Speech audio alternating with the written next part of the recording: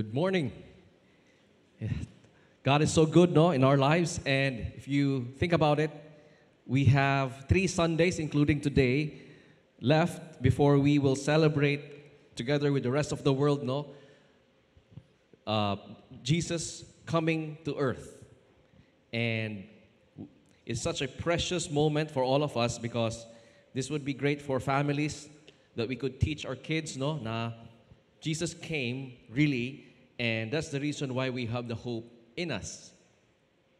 So, I'd like you to open your Bibles to the book of Hebrews, chapter 12, and in the 3 weeks that we have, or the 2 Sundays left before we celebrate December 24 on a Sunday, I want us to get ready, no, with every message that leading up to it regarding Christmas, regarding this gift that God has given us, the wonderful gift of His Son.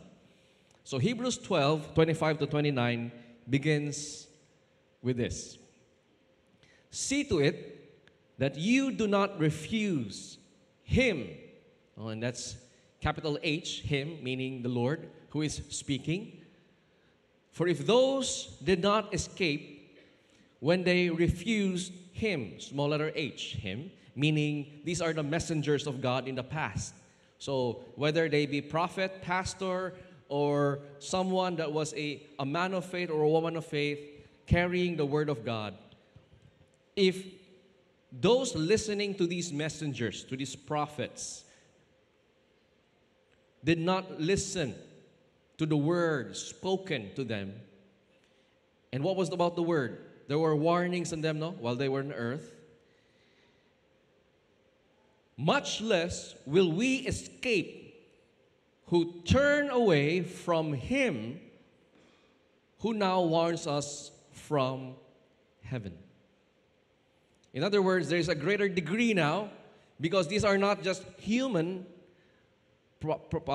pastors or prophets. This is now God, the Son of God, Jesus, the Lord Himself, who's come warning us from heaven. And therefore, it will be a terrible fate if we refuse capital letter H now instead of the small letter H. Heavier, weightier consequence.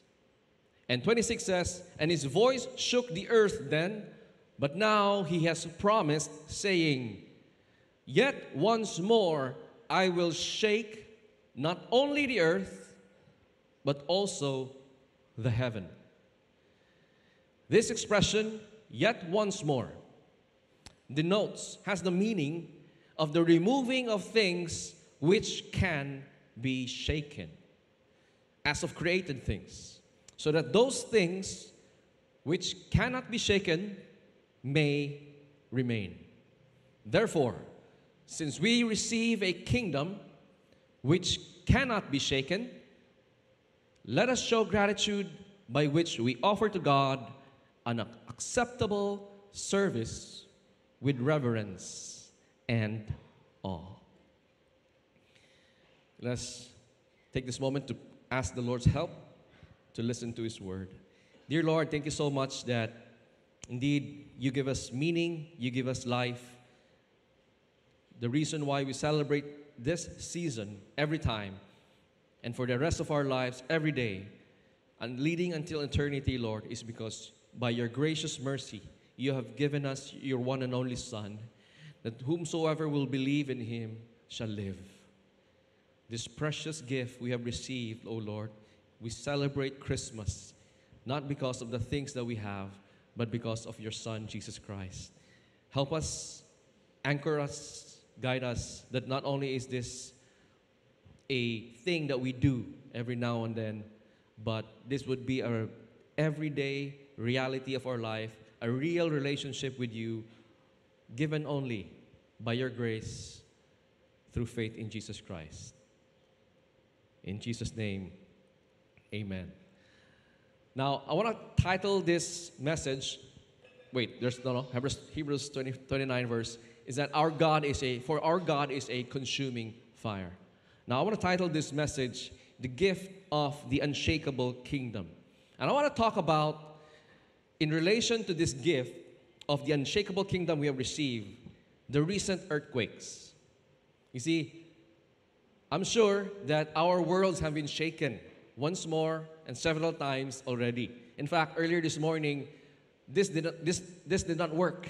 The right side, Rainford approached me before the service began because this side of the speaker didn't work because of the earthquake.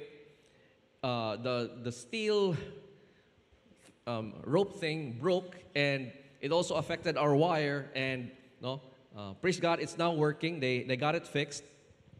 But that's the thing. We have heard of the news, that happened in very nearby Jensan, Sarangani, Davao, and here in Cagayan de Oro, we've had several aftershocks already. Now, how do we relate to these earth-shattering things, no? Why are these things happening? What is God doing? Why is He allowing all these things? And we hear people died, so much damages. Why are these things happening? And so some of us might have this question.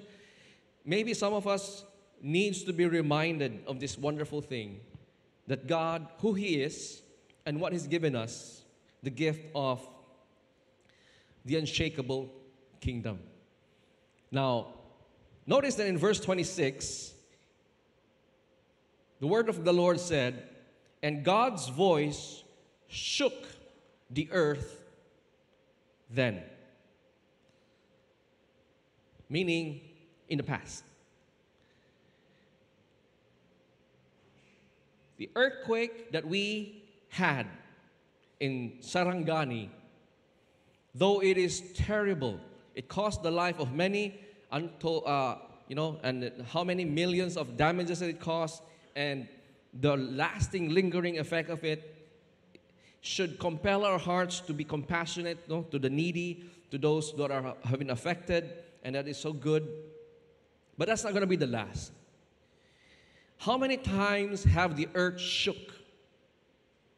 Have you asked that question? If this is not the first time that an earthquake happened in the Philippines, how many earthquakes have we had in the past? If you remember, the Bohol earthquake, how many people died there and how strong it was? It was stronger than what we had a few weeks ago. The earthquake in Bohol, because of the structure there, it caused the death of 175 people, Inquirer would report. But that's not the only earthquake we had. There was also a far worse earthquake that happened. If you could remember, way back in the 90s, 1990, there was an earthquake that happened in Baguio. And this was stronger. And a lot more people died here.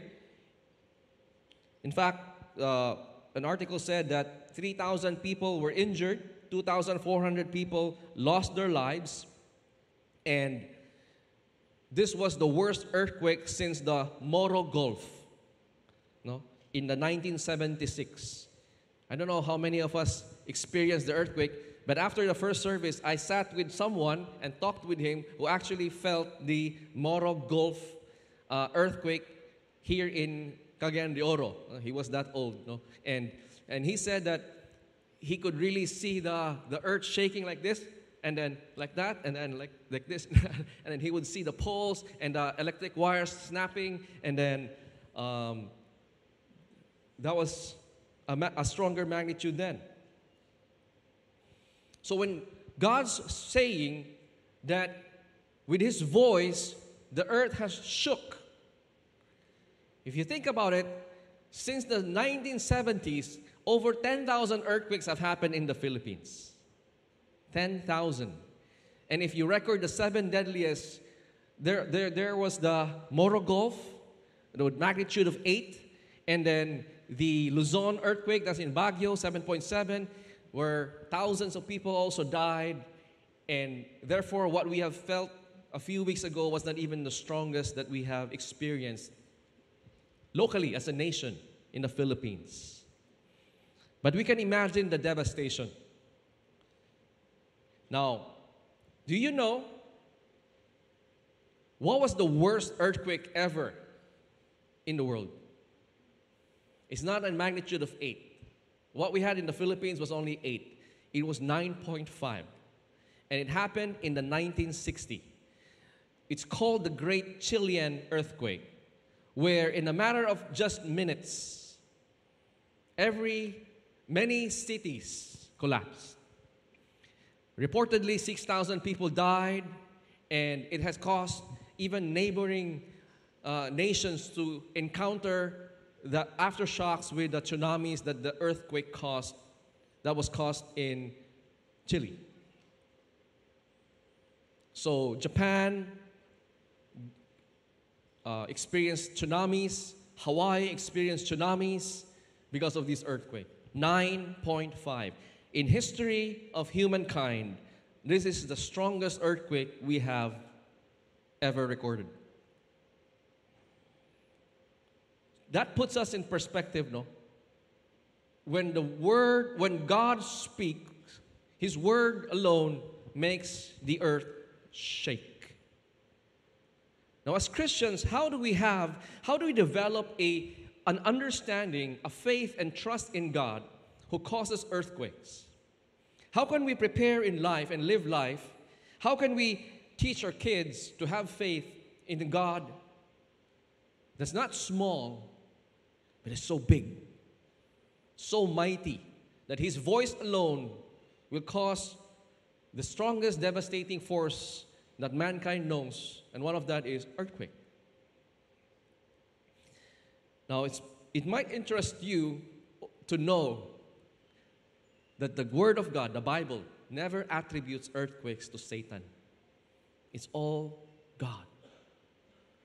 Earthquakes, think about it. So many devastation, so many lives killed, so much damage.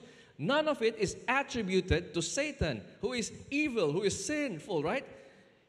Now, it's all attributed to God, the calamities. I want to direct you to several texts, and this might make you know your God more, to make you have this fear of Him, this holy reverential fear. He's not a small, tiny God. He's big. 2 Samuel 22:8, then the earth shook and quaked, and the fountains of heaven were trembling and were shaken. Why? Because God was angry. What makes God angry? Sin and sinful men, right? It's sin and those that who commit it, whether they are man, woman, or child. And God is angry, and we see here earthquakes. In Isaiah 13:13, God spoke through His prophet Isaiah, therefore I will make the heavens tremble, and the earth will be shaken from its place. You see it again. What will be the cause? Because of the fury of the Lord of hosts in the day of His burning anger. So it is attributed. Many earthquakes happen because there's a God who is holy and just, and He looks at sin and sinful humankind, and there's fury in Him. There's wrath in Him. And He will make the heavens tremble, and the earth will shake from its place. Isaiah 29:6, from the Lord of hosts, you will be punished with thunder. Storms are there, earthquakes, loud noise, whirlwind, tempest, and flame of consuming fire. It could include volcano eruptions there, right? Now, that doesn't sound like a very tame God, right? That sounds like a mighty Lord of hosts in the heavens, not constrained by anything. Sovereign, ruler of all, always in control, all the power in Him. And what does He do to sinners? Earthquakes, calamities come because of the fury and the wrath of the thrice holy God. Psalm 60 verse 1 and 2, Oh God, you have rejected us, said the psalmist. You have broken us. You have been angry. Oh, restore us. And how can the psalmist say? Because there was an earthquake. The psalmist probably sees all the devastations and he says, Lord, you have made the land quake. You have split it open. Oh Lord, heal us, restore us. Because right now everything is tottering, right? Everything's in shambles. Nahum, the prophet, would say, mountains quake because of God, hills dissolve. Indeed, the earth is upheaved by His presence, the world and all its inhabitants in it. You should not be teaching and believing in a small God, a tame God. If you're thinking about that, we celebrate Christmas. Don't celebrate Christmas as if it is all just good, feeling good, right? As if everything that happens is just good. You know why Christmas happened? Because of sin. And God's wrath is upon humankind. So what does God do? He sends His only Son, His precious Son, knowing what these sinners will do to His Son.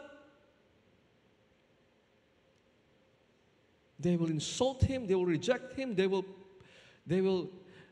beat Him, they will torture Him, and they will whip Him, and they will crucify Him to death. Oh, my dear friends, not everything happened when Jesus came into the world was all good and feel good. How many babies died because of evil, sinful King Herod, who was so jealous about his throne, was so insecure, that he would give out a rule: every baby boy under 2 years old shall be put to the sword. Kill him in order that I can eliminate a threat that somebody calls, my visitor has called king. I want to be king forever, said the fool Herod, and therefore created a decree that killed so many.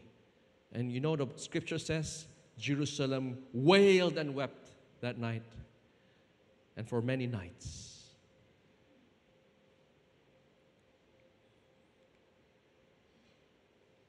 If you think about it, earthquakes and other calamities are happening, will happen, has happened, are happening, and will still happen. And our Jesus, by His words Himself, if you go quickly to Matthew 24, you see that Jesus is saying, you will hear wars and threats of wars, but don't panic. Why is He saying, don't panic? Because these things must take place.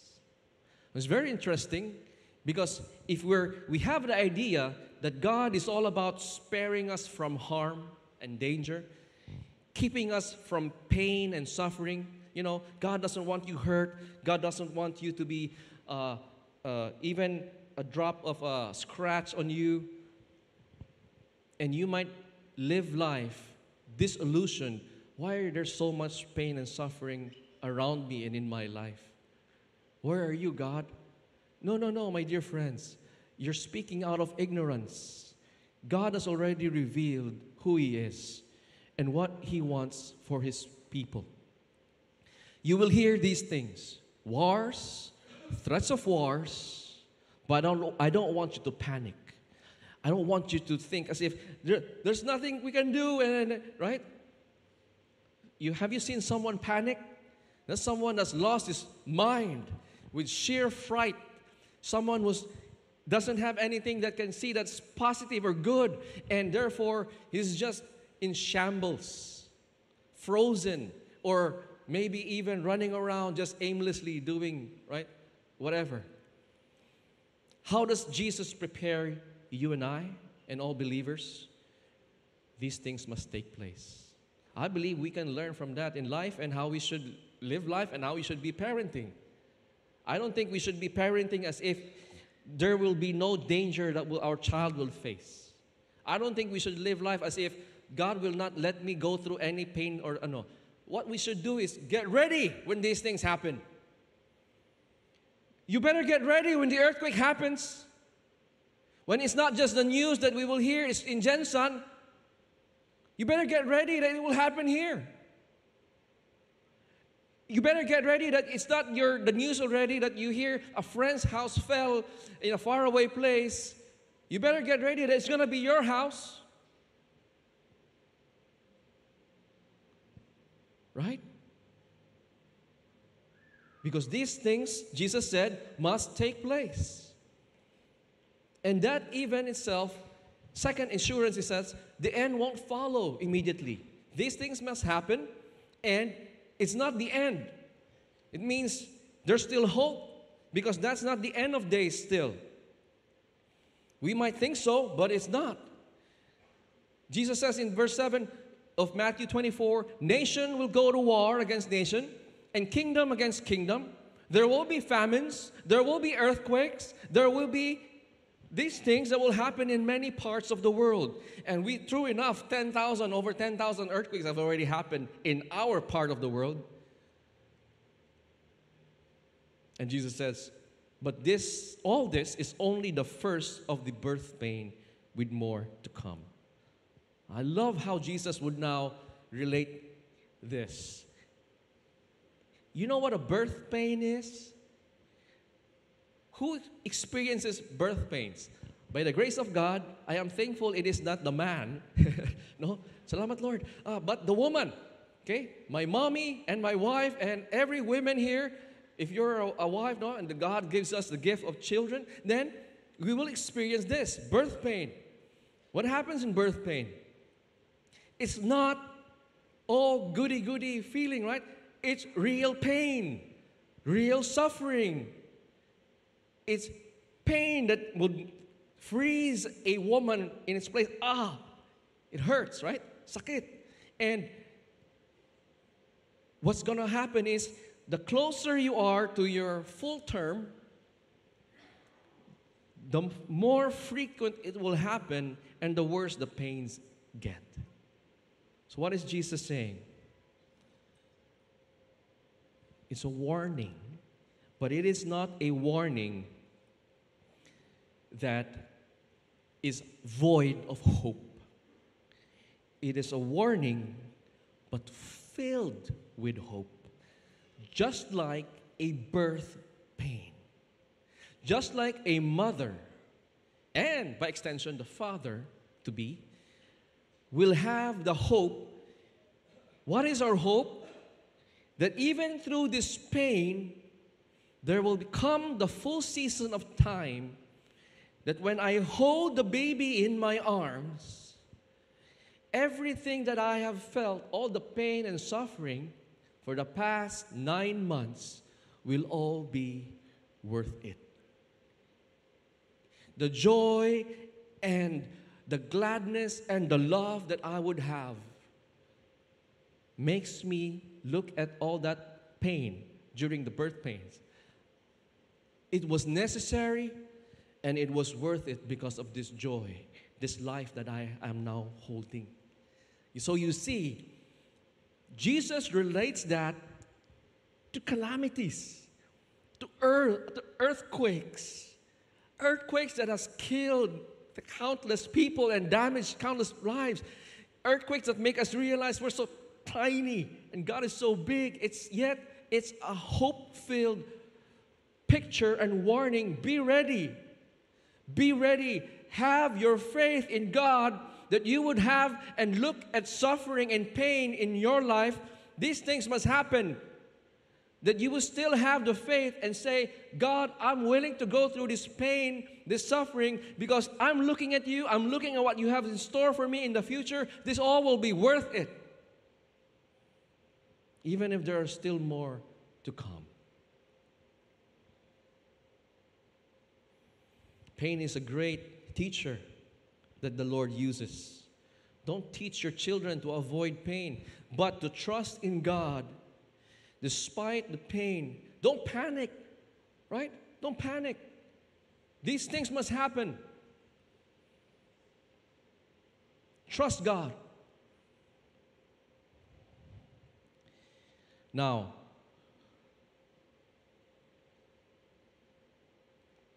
second, is that the coming of the birth pains is leading to something. What? This promise. If the small earthquakes, according to God, is not the main earthquake, there will come an earthquake.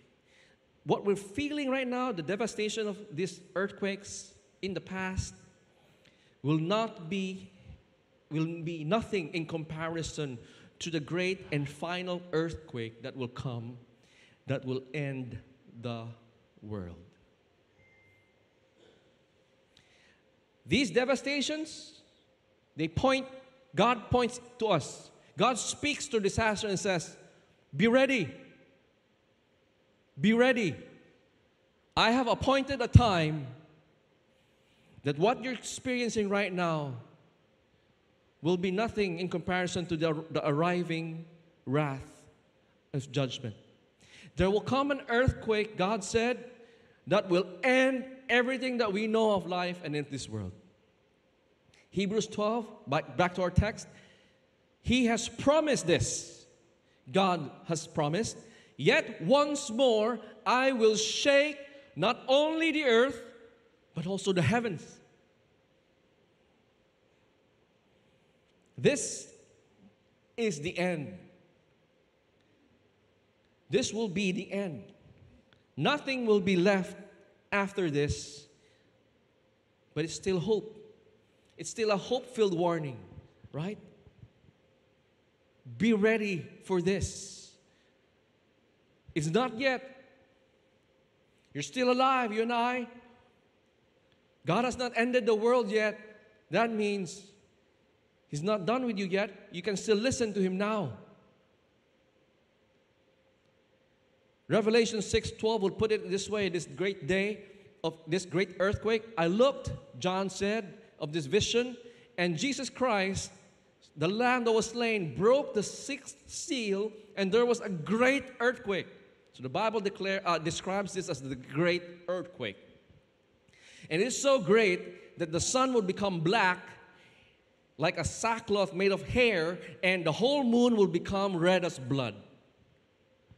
My dear friends, the worst earthquake we have recorded in human history is 9.5. The great earthquake that is to come, nobody will be prepared for it. Nobody has seen this strong or have lived through this strong of an earthquake. It does not happen yet. In that hour, there was a great earthquake, and a tenth of the city fell. 7,000 people were killed in the earthquake, and the rest were terrified and gave glory to the God of heaven. Imagine, calamities give glory to God. God is that big. God is that strong. Praise God. One of the things that we should be ready for is to give God glory in all things. That's why we were made. Give God the way we drink, the way what we eat. Give glory to God. Thank you, Lord, for giving me food. Thank you, Lord, you are my provider. You gave me even this water to drink. And you know what we should say as people of faith? Prepare your heart, O visitor of this world passing through. Prepare to give glory to God when disasters strike. Oh God, you have shook Philippines. You have shaken Jensan. You are so mighty.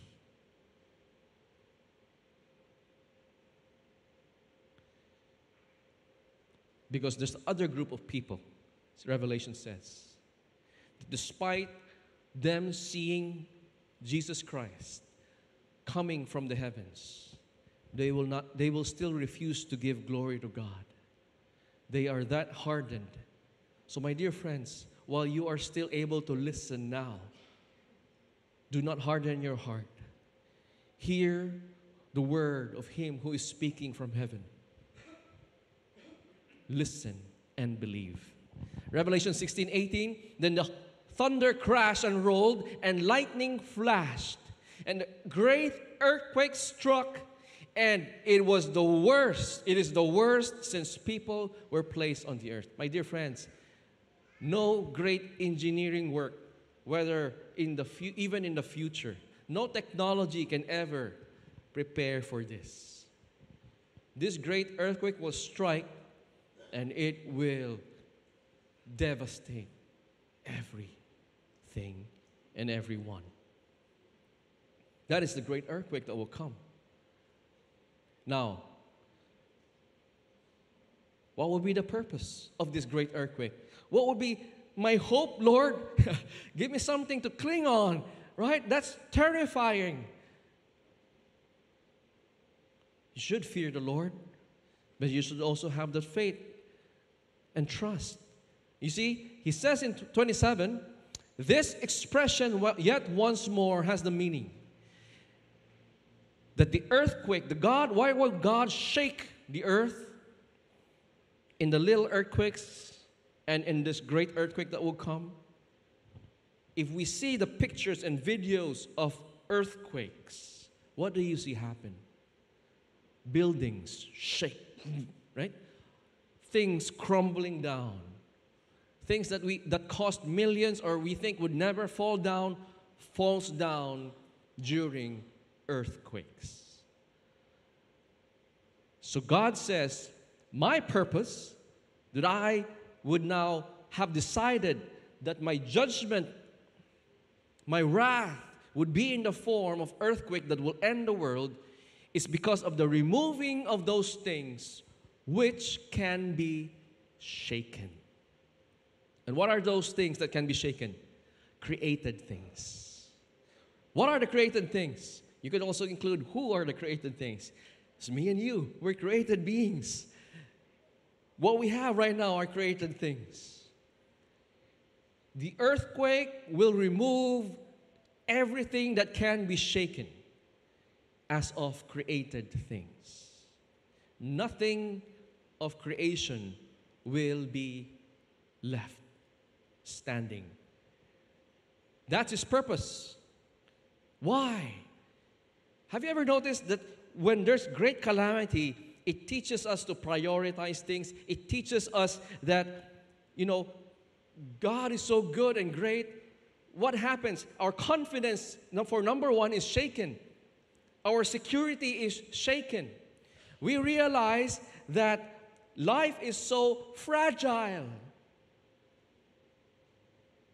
Right? You realize that that condominium, that strong tower, that mall, that with those so thick pillars, they don't provide any protection. Do you realize that when we are trained in how we can survive, or what they don't even say, they say, better improve your odds for better survival, right? They don't guarantee that you'll live through it, but they train us to hide under something, a desk, an arch, right? And we realize even those things are very limited in the protection they provide. What are that? That's the removing of things that can be shaken. What you have been trusting on, what you have been leaning on, what you think was your security. Do you realize that of all created things, your life and your family, when this thing happen, none of us will be left. You realize that? But how many of us have made a whole world our family? We would say, some would say, you are my life. You give me meaning. Without you, I am lost. Do you know who we're saying it to? A created being. And God said, I will shake everything that will be shaken so that you will see none of it is actually last. Who are we supposed to say that? To God. God, you are my life. You give me life. You give me meaning. You give me purpose. Without you, I am lost. Without you, I am not secure. But see how the heart of man makes idols out of created things. My own family. Without you, I'm nothing. My empire. said the rich man. These things that I have built with my own two hands and with my mind, my abilities, these are what I derive from security from, meaning and purpose from. That would be a foolish way to live, wouldn't it be? If you hear the words, the warning of the Lord, Christmas has happened. Jesus has come so that those who will trust in Him will live through this. Because that's not the end, right? He says, so that these things will have to be shaken. God will have to shake so that what will remain are the things that cannot be shaken. And what cannot be shaken? It's the kingdom that we would have received in verse 28, right? The kingdom that we have received from faith, by faith in Jesus Christ. That's 28. Since we are receiving a kingdom that is unshakable. Notice that the kingdom has been received already by the believer. We can forget, no? But this might remind you, Christmas, don't look at your stuff as the reason why you're celebrating the season. Don't look at your family as the reason why you're celebrating the season. Oh, how good it is for my family to come back. We're complete, right? We might be celebrating Christmas because family. It's all about just the family. No, my dear friends. Celebrate because what you have in Jesus Christ as a believer is that you have received the kingdom that cannot be shaken. Do you realize that when we could wake up tomorrow, everything could be gone? Don't rely on created things. Don't put your meaning, your whole being on created things. Look to the Creator. Look to your Savior, your Lord. Because you have received the kingdom that cannot be shaken, says verse 28.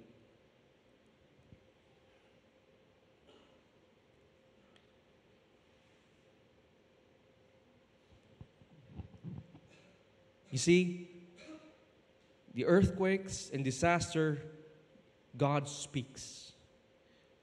Your life is fragile. Don't think you have control, how many years you have left. Secondly, what you think is how you can protect yourself, insurance, building all these safety things, a safe room or everything, they're of limited protection. Third, all of us will die. All of us will die. No exemption. Fourth, this is the consequence of sin. We're living in a sin-cursed world. Because of sin, God has cursed the world. A judgment will come because of sin. And only those that will live are those that have received Jesus Christ as their Lord and Savior. Put their whole trust in Him. So this is a hope-filled warning. God will use calamities and earthquakes so that people can come to Him and repent. But it is not a forever time. It is a limited time. Listen now while you still can. So how should we respond? Should respond in the way God tells us. Hebrews 12:28 says, therefore, since we received a kingdom which cannot be shaken, let us show gratitude.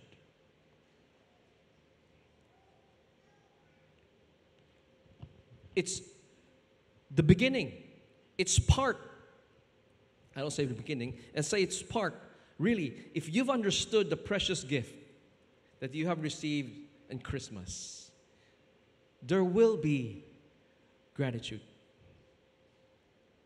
Now, have you ever seen someone or talked to someone who just barely made it out alive after a fire, an accident, an earthquake, or maybe survived the war, everything, right? He just barely escaped from that danger. I had a friend who lives in a condo, and a few days ago, I saw him. It was, I think, 1 o'clock, 2 o'clock, I don't know, I'm not sure, my memory fails me, but it was in the morning time. He was wearing nothing but just a white t-shirt and, the pajama shorts. And he was outside, right? And he was taking a picture of him and his wife. And he was, I forgot the word, but he was, in the sense that he was grateful. He was thankful. You know how many things he left behind on that condo? Probably a lot, right?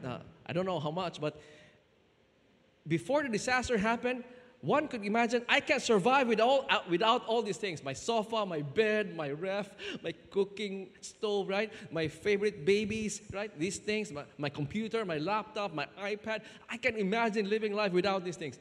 But after a disaster, after you just barely escape from it, what happens? You run, I'm so grateful, Lord, that I'm alive.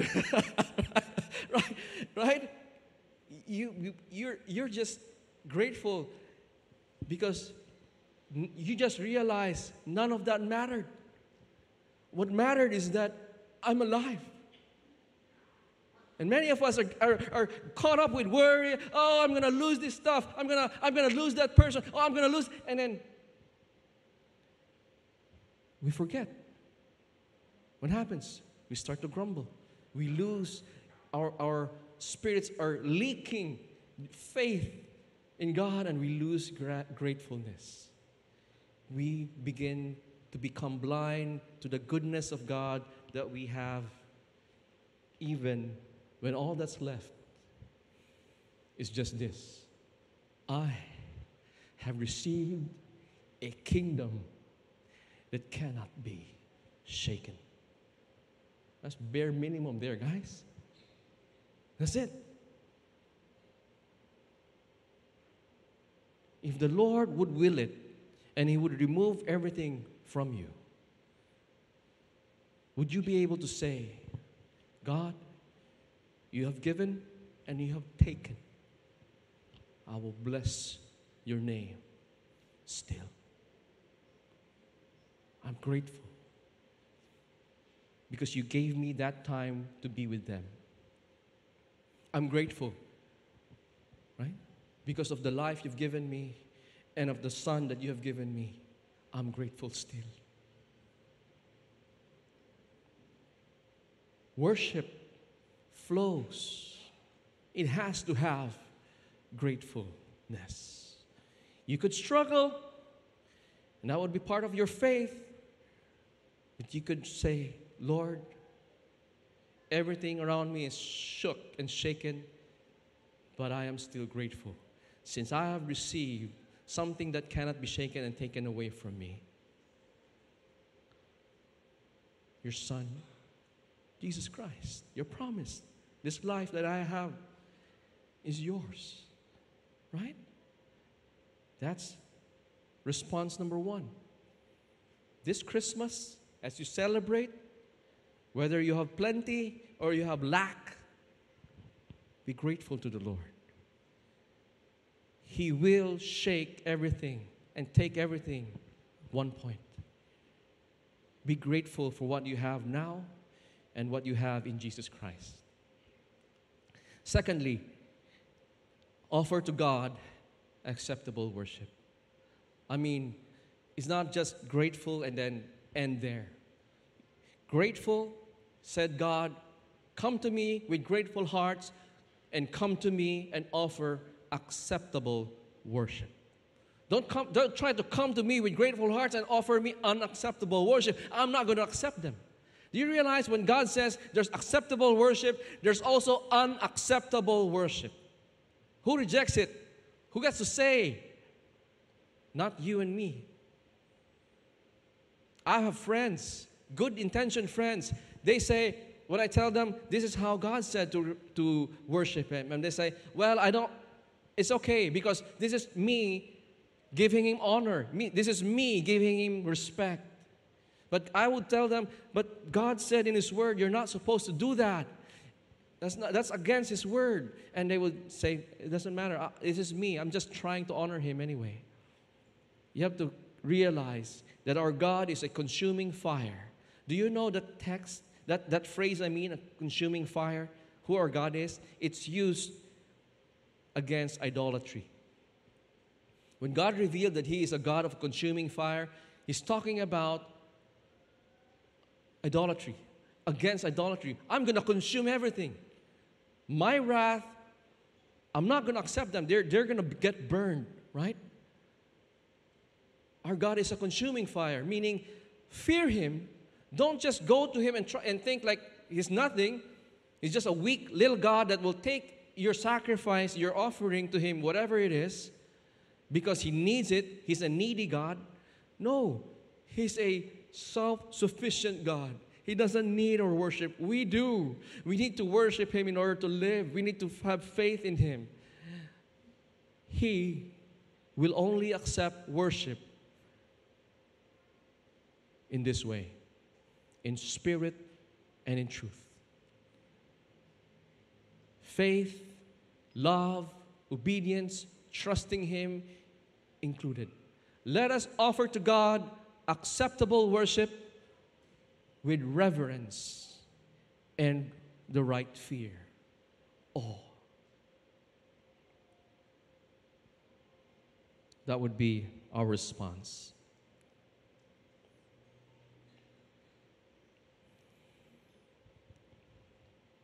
To close with that, I want to ask you several things. I want you to meditate on these things. Because our God, He's not a tame God. He's a God that is a consuming fire. His Word shakes the earth. He has given us a warning, but it's a warning that is filled with hope. Hope only given to those that would listen to Him. So my dear friend, as you're listening now, God has spoken through His Word. Be careful to reject Him. Don't neglect to the listening and trusting and faith to what He's speaking to you right now. Are you still worshiping shakeable creation? Does your whole world revolve around your family? Have you made idols out of people, family, friends, loved ones, and out of things? Repent from that. Change your mind about that. Change the way you feel about that. And put your true love and worship to God. Is your heart loving things, or is your heart loving God as your treasure? Is God enough for you? Is God your security? Or have you found security in your retirement plan, in your pension plan, in your insurance, in your business, in your home, your house?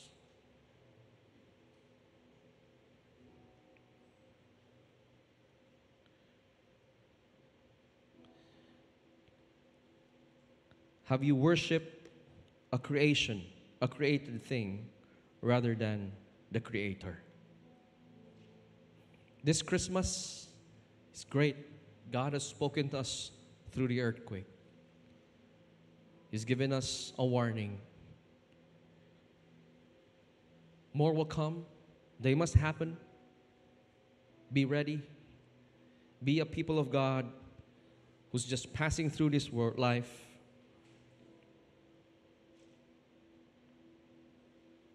Even your children, even your possession, learn to hold them loosely in your hand. Humble yourself and recognize that you won't make it in life You won't make it through the great judgment day without the Lord Jesus Christ, without Him saving you. Humble yourself like a little child and know that when God says we will have to go through great tribulation before we enter the kingdom of God, take heart, He has conquered everything. No, nothing will separate us from the love of God. I don't want you to be hopeless, panicky, anxious people of God. He has already given us more than enough to anchor us, that though we might feel fear, we will not panic. Though we might be tempted to lose ground and faith, we will hold on. Because you know Him and you trust Him. Not just then, not just later, but you're trusting Him now. Be grateful because He has sent Jesus Christ, who offers you forgiveness and the hope of eternal life. He's given you a firm kingdom that cannot be shaken. Be grateful and worship Him with reverential awe and fear, because He, though holy is He, and sinner are you and me, we have received His grace, the unshakable kingdom, and is now, and you should, make Him your portion forever, now and forever and ever. You are rich with all heavenly blessings. Praise be to His name.